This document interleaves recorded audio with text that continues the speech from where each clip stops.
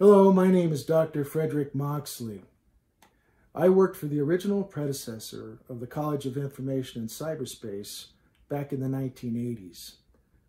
It was my first job involving computers, and guess you could say where I launched my career in the field. DOTC was a leading graduate-level academic institution that was responsible for teaching the management of automated information systems to senior military and civilian executives within DoD and other organizations government-wide. Before its initial name change and move to Fort McNair, it was located in Building 175 at the Washington Navy Yard. DOTC became an element of the National Defense University during the early 80s. At the time, the directorship of DOTC was traditionally held by a Navy captain in 2006, and still was when I came on board. My position entailed curriculum, registration, course monitoring, data, and records management. However, I had been attending courses in computer science at both George Mason University and Fort Myers Education Center after work at the time. So it wasn't long after coming on board that I also became a member of DOTC's computer systems team. DOTC had an HP 3000 mini computer that was used primarily for data entry and retrieval purposes, providing access via monochrome monitors and dumb terminals. Being a member of the systems team entailed performing computer operations such as backups, installing software updates, developing simple command routines using Hewlett-Packard's MPE, also known as the Multi-Programming Executive Operating System, all the while, of course, ensuring that security and data integrity measures were maintained and adhered to. This provided me with the opportunity to garner experience working in a real-world computing environment. Programs that needed to be processed were categorized by level of priority, which meant they were prearranged and stacked in a queue with the highest prioritized jobs or programs running first, then the next, and so on. As our HP contained numerous records with vast amounts of sensitive data, access to the computer room was closely monitored and a sign-in log was posted outside, which required time of entry, time exiting, etc. As a carryover from the days when mainframes were in common use, the floor of DOTC's computer was elevated and the temperature for the room was always kept quite low so that it wouldn't overheat and possibly compromise its processing performance, if you will.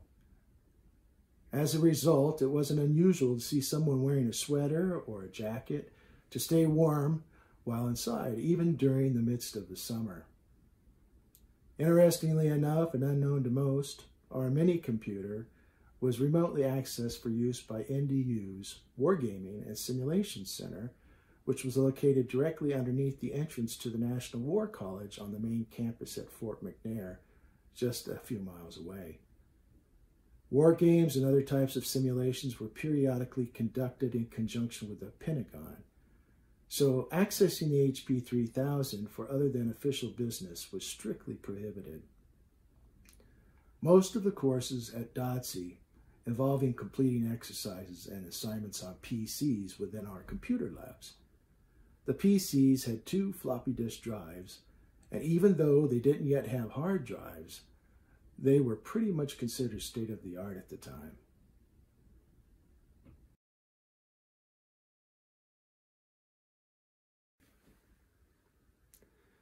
We had a mixture of military and civilian personnel that was comprised of approximately 50% of each or thereabouts. The director when I came on board was Captain George King, who I believe passed away shortly after retiring, as we were informed about it at the time.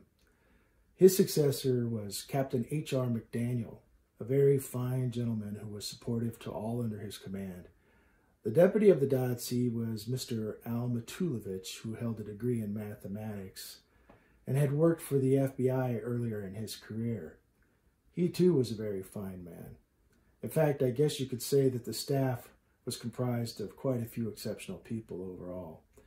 We had a cadre of military officers and civilian instructors who were well versed in the subject matter they taught. along with several enlisted and civilian administrative support personnel. We additionally had a military exchange officer from the United Kingdom on board. In addition to the classrooms, we also had a very well-managed library that was filled with the latest material regarding information technologies, as well as a wonderful audiovisual department. The staff was usually kept busy dealing with the day-to-day goings-on affiliated with an institute of higher learning. DOTC was a member of a regionally accredited consortium of universities, and courses were full-time and ran every day from 1 to 2 weeks in length, with transfer credit obtainable through select degree programs in the area. Certificates were conferred upon students who successfully fulfilled all of the course requirements. Staff members were permitted to attend courses periodically throughout the year to see whether there was room for improvement, and the goals as established were successfully being met. Having an interest in learning as much as possible that I could about computers, I attended some of DOTC's courses when time permitted for my own benefit as well.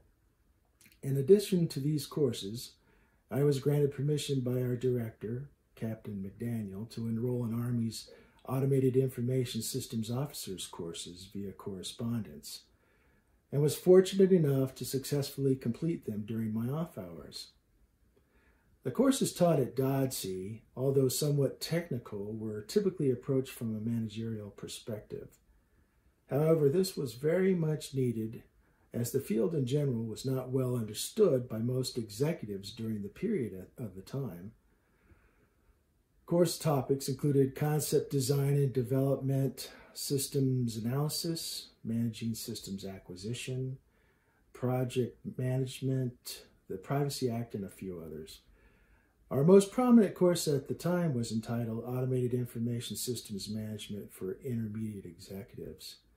I say prominent in that it was usually filled to capacity and had a long waiting list due to the fact that Grace Hopper was the course's capstone speaker. Funny story, if I may digress just a bit. Prior to coming on board DOTC, I had seen Grace Hopper in a segment on 60 Minutes, which impressed me quite a bit. I remember telling my then girlfriend, who is now my wife, how much I would like to work with someone like her, as she was not only gifted but inspirational. Well, without knowing about DOTC or the fact that she lectured there, about a year later I was working in the same institute with her, which came as a complete, albeit a pleasant, surprise to me at the time. As it turned out, I was able to meet and talk with her on numerous occasions during my time there. She had an office on the Navy Yard, but her primary office was at the Pentagon. She usually gave the same lecture each and every time, only adding something of note that may have occurred since the last time it was given. As she finished speaking, she typically waited to be picked up by one of her adjutants. What most people aren't aware of is that she was a heavy smoker, so I usually accompanied her when she went outside of the building while doing so. It was during these times that she was most candid in talking with me, often speaking her mind, which I thoroughly enjoyed. I can recall one time in particular when she was reminiscing about Admiral Rickover. Admiral Rickover visited the command building on the Navy Yard periodically in order to work on his memoirs. I mentioned that he often walked by where we were standing on his way through the parking lot, and she looked around and shared an amusing story about him with me at the time. While at a social event, I believe that was held somewhere in downtown D.C., Admiral Rickover spotted her across the room and asked her rather loudly, how many degrees did she now have? In which she explained he was referring to honorary degrees. Her response was, oh, I don't know, or she wasn't really sure, as she really didn't care to discuss the matter, in which Rickover said, oh, come now, Gracie, how many? Her response was, well, let me see, I think 31 or 32. He immediately responded, well, I have 33. Without losing a beat, she responded politely, well, that's because you're older, Admiral. I, of course, laughed. She relayed other stories to me about meetings and events she attended across the nation, which I eagerly listened to. She also was kind enough to ask about my ambitions and afterwards gave me some sound advice. All in all, she was always inspiring and encouraging. I believe that she really enjoyed conversing with and influencing people, especially young people who she felt would be the next generation of leaders. While I was at DOTC, she gave me a few mementos that I have kept and still value. Among these include her famous nanoseconds, which were pieces of multicolored electrical wires that were cut about 11.8 inches in length, just shy of 12 inches. She also honored me by taking pictures with me and smiled for a picture that I had taken with her. She also told me stories about her days working with Howard Aiken and the Mark I, and her effort towards developing the first compiler and the COBOL programming language. I told her that I had taken courses in COBOL and Pascal and various other courses in computer science, in which she asked me why I wasn't working as a computer programmer for the Navy. I learned later that this was conveyed to our Deputy Director, Al Matulovich, who wrote a letter on my behalf just for this purpose. As a result, I applied and was offered and accepted a position with the Navy as a computer programmer analyst not long after that. After she retired, I saw her at a conference. She had become a spokesperson for digital computers and, of course, was now wearing civilian clothes. I had the opportunity to go up and say hi and ask her if she remembered me. As I was no longer wearing a name badge as before, she responded that, of course she did. You were with DOTC. Knowing that she had to leave, she asked if I had received my picoseconds that were displayed on a table nearby, which looked like packets of granulated pepper. She stated that each one represented the time it takes for a signal to travel in picoseconds. Of course, I have one of these as well. I have a lot of fond memories regarding Admiral Hopper, as she played a big role on influencing the direction of my career, and I am grateful for it. As you may imagine, like her nickname, she was, and always will be, Amazing Grace to me.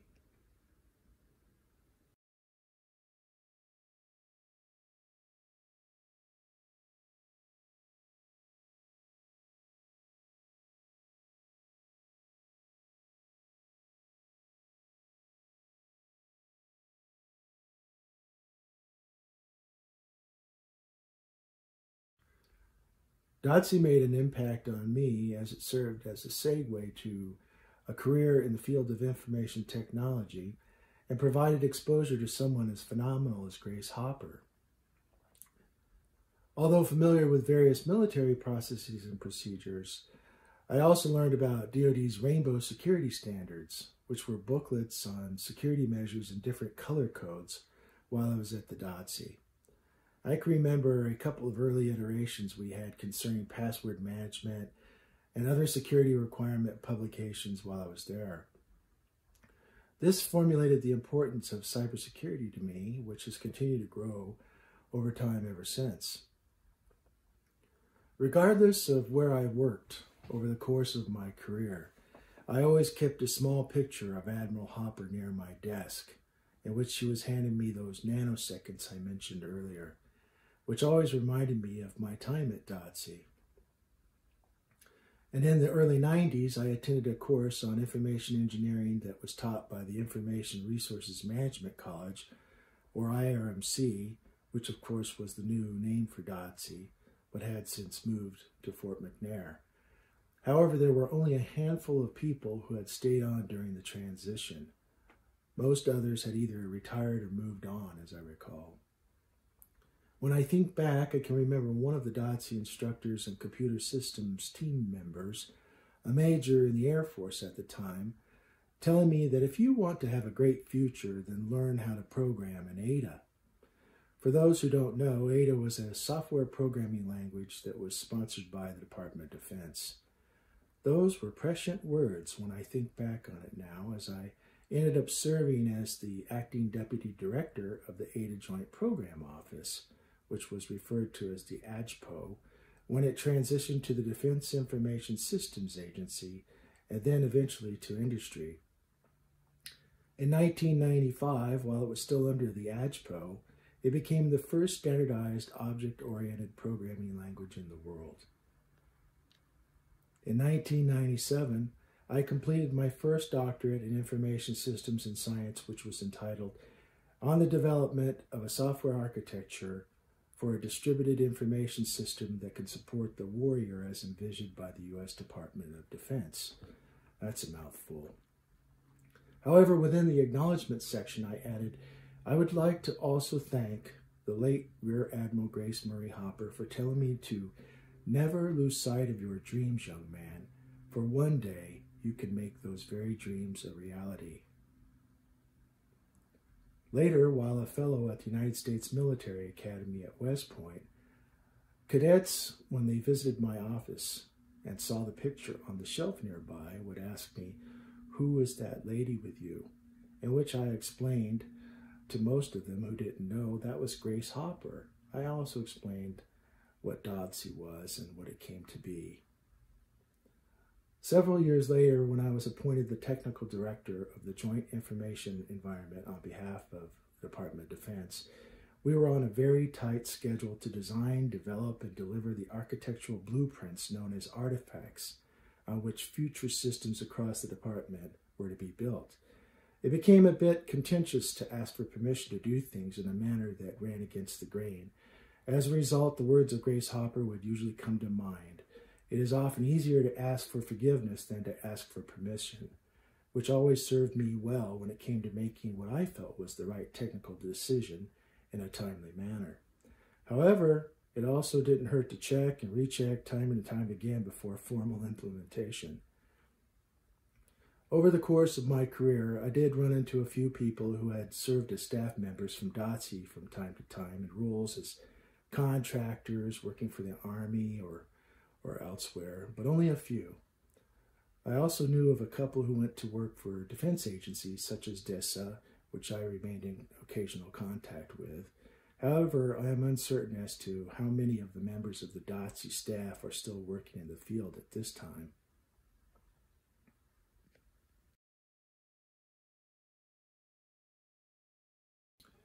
The following are some of the mementos I still have from my time at DOTC. Here are a few of the nanoseconds that Grace Hopper gave me when I was at the DOTC.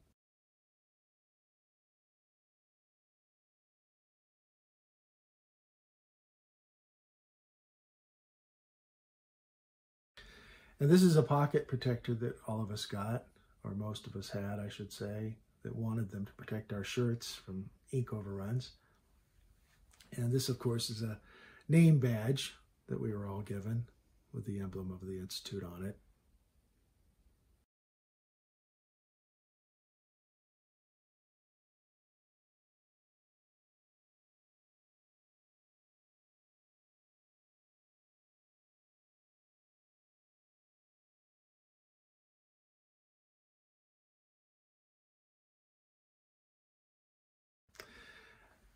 And this is DOTC's publication of selected computer articles that we had a chance to contribute towards. And here's an example of a course completion certificate.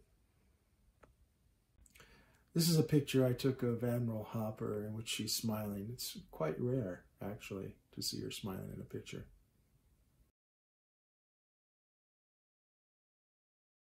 Look to the future optimistically. Embrace it. Contribute to it. Commit to completing the hard work, even if it seems insurmountable. You can do it.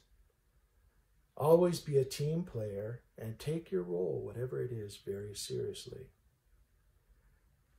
I am sure that if Grace Hopper were alive today, she would be excited about all of the new technologies that are on the horizon, especially those associated with the quantum information science realm. I too believe that the possibilities associated with quantum are endless. This is why we need to get there first. We need to keep ahead of the competition and prepare for the future right away. Take the reins on behalf of DoD by addressing new technologies that will change the world as we know it now. Create a demonstration laboratory that works together with the service labs. conduct or host demonstrations that promote emerging technologies, infuse and promote change, and above all, lead by example. On a final note, another great quote from Admiral Grace Hopper, which I really like and will leave you with it. You don't manage people, you manage things. You lead people.